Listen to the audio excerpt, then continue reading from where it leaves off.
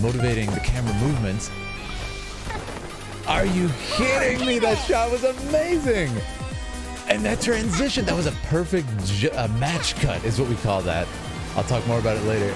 On my Genshin Impact cinematic journey, Fontaine has been my favorite section of the story, especially the Farina scenes. They came together so beautifully with her finale. Today, we finally get to cover a character that I've wanted to see more of, the character demo for Navia. If you've been enjoying our time together, please consider watching some of the other videos that we've covered on this channel. Genshin lore masters, join me in battle once again. Boss, we have a lead on that no-good thief.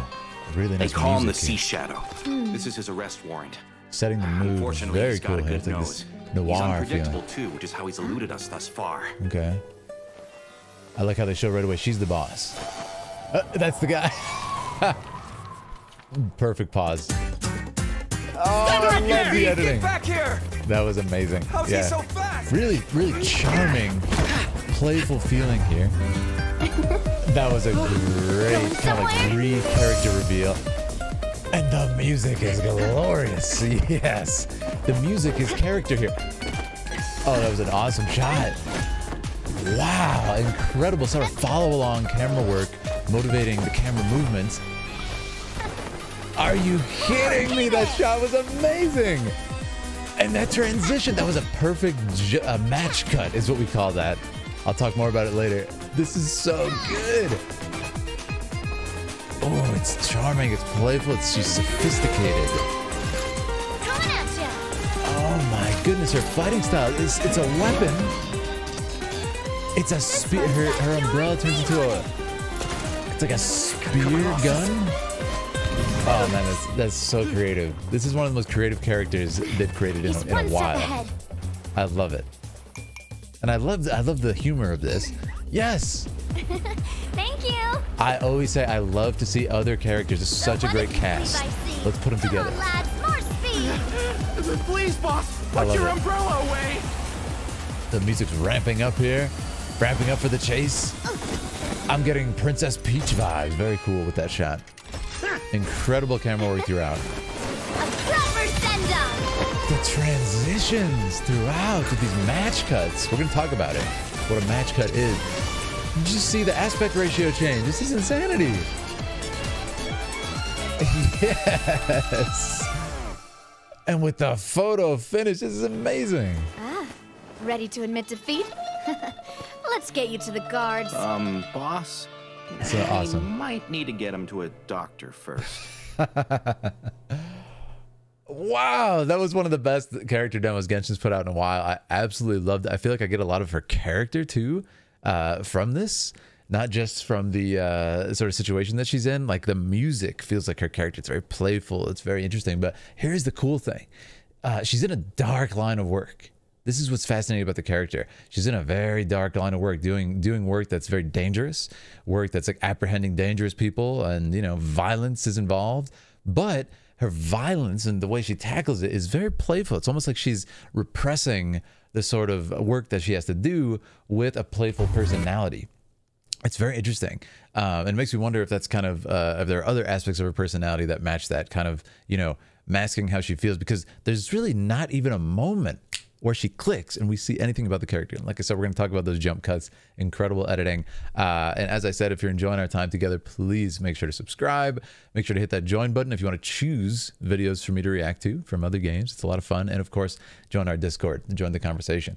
But guys, there's a lot to talk about here, so let's get into it. All right. Going somewhere. Yeah, there's so many great shots. I love this sort of I love this opening. It kind of sets the story of the scene, if you will. And what I love is this is one of the character demos where we do get a little bit more story. There are some character demos that are kind of sparse, and it's more just about the combat. This one's really cool. This one's really cool. And oh, I was talking earlier even about the humor she applies to the situation. Like even her weapon, it's an umbrella. It's cute. It's sophisticated. It's official, right? It's very fancy. It doesn't look like a dangerous weapon. So it's like she's kind of masking everything. It's cool. I really like what they're doing with this. But yeah, this is funny. I love the humor in here too. There's this little moment of levity like, oh no. Great. Great timing. The timing's fantastic throughout. And this was cool. This is a really cool section. Kind of like montage work here. Again, not something you typically get in a character demo reel.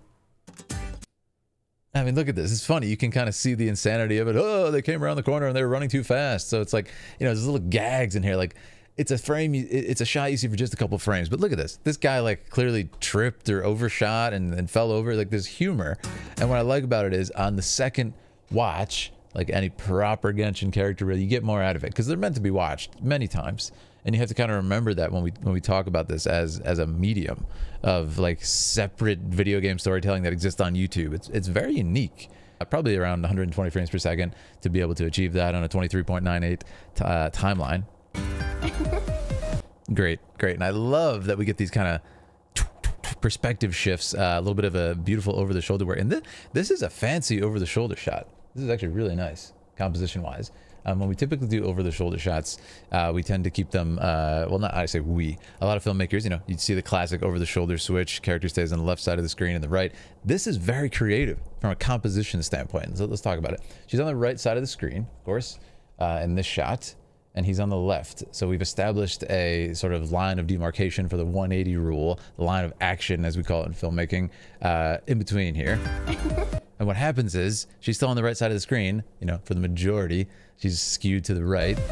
And then here she's on the right, but we get this cool smile. So it still achieves the sort of compositional necessities of this shot selection, but it's pretty creative. And we get the smirk, which is really fun. Again, not taking it too seriously, her line of work. And then look at this fear, right? And she's just smiling. She's got food. She's got an apple. Her men are falling over themselves and she's eating.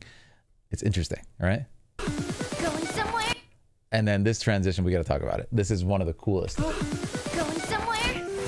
Yeah, really clean transition into that sort of live 2D VTuber model that they do for these. Awesome. I didn't get to read it before, so let's read it. Navia, helm of the Radiant Rose, the current president of Spina de Rula, who is lovely, dutiful, and a great boss. I love it. It sounds like it was written by one of her subordinates, which is cool. And can we talk about the character design here? Really cool character design, great character design. I love the blues and the golds. Really solid choice. Very complimentary as far as the color theory goes, and just beautiful.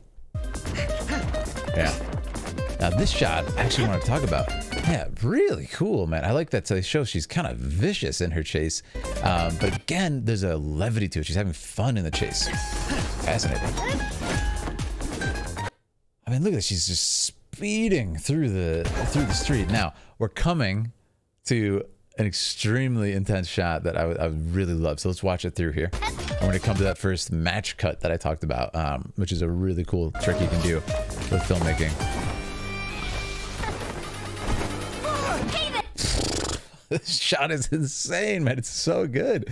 I mean, and you know, I always say this, like, to achieve this in real life would take a lot of work. Obviously, this isn't real, but it's just so cool to think about. Sort of the limitations that exist in reality don't exist here. So look what we do. Let's go through it. We end up having this awesome shot where she is, you know, high up in the sky, and it's awesome because it achieves a sense of momentum and speed. Like, look how far she's moving in the frame. The camera's following her. She slides down the wall. This gives us an opportunity for this awesome close-up, and they pull in. And it actually changed focal lengths too. It's a bit of a wider lens when she's up in the air, and now we've punched in probably closer to like a portrait lens, or even just like a 50mm, which is like what the human eye sees. Then she jumps off. Now, of course, we're going to transition once again back out to a glorious wide angle, and look at this. You can actually see the distortion a little bit in the building. It's beautiful. You can see a little bit of curve there. It's the distortion of a wider angle that happens. And then, oh, so cool. I love this because it kind of, it's almost like that feeling in a video game like Minecraft or something where you jump off and it's like, oh, it almost gives you like this feeling in your stomach like you're on a roller coaster. What I love is it's like we pass her. It's like, oh, the camera fell out of my hand and it passed her. Really cool effect. Very creative. Love it. Hey there! That's the match cut I was talking about. So what is a match cut? You know, you could probably figure it out from the terms, but what happens here is a match cut is when you cut to a different shot, but the subject or the object in the shot is going to be, compositionally speaking, matching in the same part of the frame. So like, how cool is that? And this is kind of a double thing. Not only is it the same subject, a lot of times with a match cut, it'll be a different person, different object. There's some really cool match cuts in and some really cool transitions that are similar to this in Advent Children, Final Fantasy VII, which I love. But look at this. She's using the same pose and is like kind of matching the choreography, but in a different location. Again, sort of the magic of you know, computer generated scene like this that you can pull off perfectly. Awesome. Just so satisfying too. And that's what's cool. On the second watch, you'll catch more of this. Really nice choreography, yeah. I love these things. Again, notice what happened there. What is going on with this character? Look what happens to her. When she closes her eyes in the real world, we get this kind of nice bouquet. A nice sort of spotlight, almost reminiscent of Farina, who's on the stage here. It's interesting, right? And she comes back out of it and she's smacking the guy with an umbrella. Madness. Yeah, we have these cool little vignettes of like, is it a daydream? She's got shades on. So cool. And it has like what is her weapon? Is she a spear user? Is she smacking people with it? Is it a firing magic? I have so many questions for the Genshin lore masters here. Help me out. I mean, this is what? What a cool weapon. And then we get this, it's like a halberd. This is so cool, man. Is she weapon switching? No, there's no way. This one's got your name on it. And then it's just a big like blaster. Gotta cut my losses. Do you see that effect? There's a really cool sort of idea here. Look at this. Look what happens when she fires it. This sort of magic effect has petals and has flowers like she was in that daydream, dreaming of bouquets and stuff. Look at this. It gives, like I said, that sort of Princess Peach vibe. You ever played a Princess Peach in Smash Bros. Who's just too dang good, and you know you've lost the moment the match starts? Yeah. It's extra funny in that situation because of the, you know, I have an umbrella. I'm just hanging out, and it just makes it so ridiculous, and that's sort of the fun of Smash Bros, right? But that's the feeling I'm getting. I love that, you know, we have these cool transitions that imply that the chase is gone all day. Also, the chase started at night. So did we really do a chase all night? He's one step ahead. Also, just kind of voicing the skill of the character, we have her henchmen here are like doubled over, and she's, again, you know, got an umbrella in a dress that you typically think would be hard to run in, and she's just completely fine. I love it. It's showing that she's just like very powerful, you know? This is great too. It's like, which way did it go? Which way did it go? You know, I love it. A little bit of visual humor. Thank you. And we get another character from Fontaine. Perfect. So what if you flee by... So it's like by sea, by air. Come on, lads. Everywhere. And I love it. This is just, again, another manga shot with the manga lines physically appearing. Please, boss, put your umbrella away. Really nice chase there. Tracking. And I mean, come on, we get the hero shot, right? I always talk about the hero shot. It's one of my favorite shots. Look at this. Boom.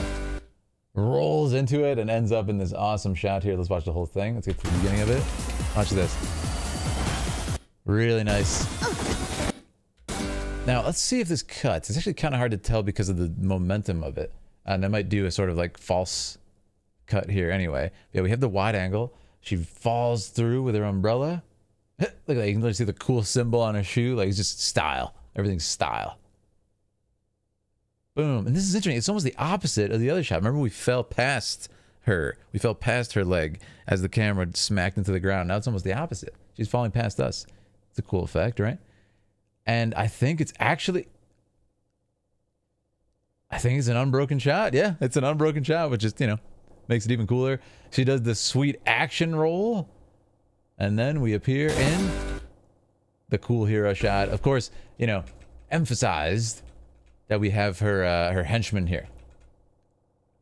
You know, in cool poses as well. Really, really nice. The hero shot, like I always like to say, it's lowered down a little bit with the camera to sort of emphasize the grandiosity, the power of this hero. And she's in a cool pose. Again, she's got the umbrella. She's dressed up fancy. She's doing action rolls. She's flipping through the air, 100 feet in the air. It's just like, she's so cool. She doesn't need to break a sweat. You know, it's just awesome. It emphasizes that. We've chosen here just a nice sort of, I would say about a 30mm lens. standard wide, very nice choice. And a nice shallow depth of field, actually. Yeah, the background's blurred out. Anyways, let's keep watching. And the dust adds to the effect here. And the guy continues. He's now got a Gundam with him. Madness. But she smiles, right? It's like, ah, deadly war machine. She laughs about it. What is up with her character? And let's talk about this. I guess it really is another match cut, because look. Yeah, we really cut to a different sort of background, at least. Insanity. Now this must be her burst, right?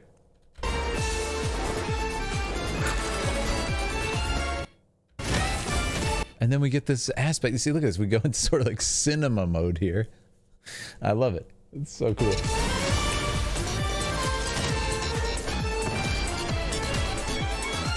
And again, she's just living the dream. She's in a daydream.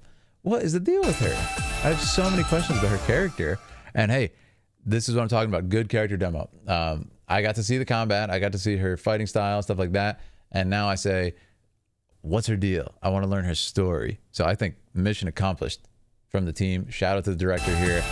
And solid storyboarding as well. That's another thing I'll say. Very good. Ah, ready to admit defeat? Let's get you. The shades too. It's awesome, man. It's got this like sort of detective work, and I love that she is that sort of detective. But you know, she dresses like she's you know, about to go to a ball or something. Really fun twist. You know, when you think detective, you think what? Sherlock. You think you know, this sort of like getting dirty, like fist fights in back alleys and stuff. You don't think this. That's a really cool twist. To the guards. Boss? He doesn't look so good. Might need to get him to a doctor first. And that's it, right? That sort of sums up that thing. It's like, ah, we got him, yay. It's like, you kind of injured him. You know what I mean? Like I said, that kind of ignoring the severity of the situation. I love this too. This is actually, this is a very Tarantino shot.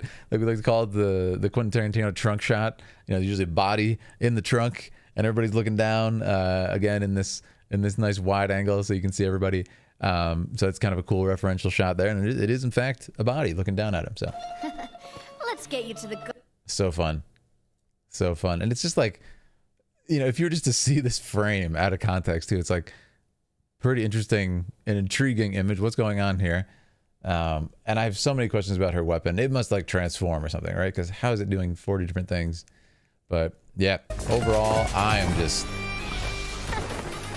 I'm so impressed. I'm so impressed with everything that happened here. That shot is probably my favorite because it's just so creative. Yeah, it reminds me. I think it was Xiao. I think Xiao had another shot like that in his trail where I was like freaking out. It might have been him. It also might have been the Wanderer. But yeah, all great stuff. What a cool character. Let's go back to her sort of image here. And all I'll say is, guys, if you've been enjoying our time together, make sure to subscribe. Make sure to hop in our Discord. We have a Genshin Impact section or a Hoyoverse section where people chat about that and kind of help each other out with the game. Also, we have a World of Warcraft cinematic journey we've been going on and doing lots of live streams with that. I do want to stream more Genshin. That is on the agenda. Just got to figure out when that's going to be. And we have some really exciting stuff on the way, guys. So, you know, we'd love to have you as part of the community. I love this video. Definitely one of my favorites. Genshin is killing it right now, and I'm going to have to play some more Fontaine after this, because I had a lot of fun on stream that day. Anyways, I'll see you guys. Thanks so much for being here, and stay tuned for tomorrow's video.